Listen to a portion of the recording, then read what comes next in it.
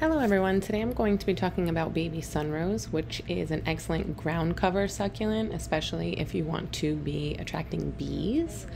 It's also really good for pots and hanging baskets.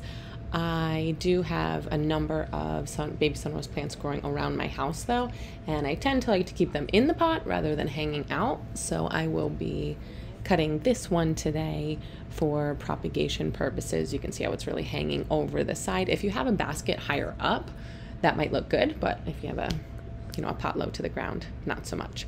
So I'm going to cut this one pretty low, so I will have a number of different plants to work with for propagation.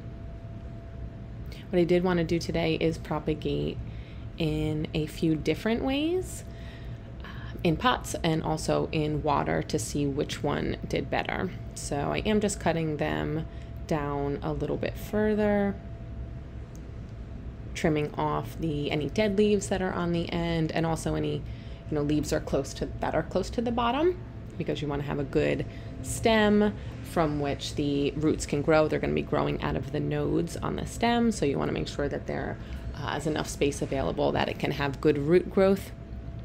So this will be one of the ones that I will be planting. And this is another one, just pulling off some of the dead leaves and the leaves at the bottom. It has a little flower still on it. So this is actually fast forward to 3 weeks later, and the ones that are planted in the soil seem to be healthy. They do have roots. I did take them out a little bit earlier. I don't want to take them out and mess them up again. And finally, the ones in the water have started to grow a little bit of roots. Not significant, and as you can tell, they also look pretty ugly, but we do see some root growth.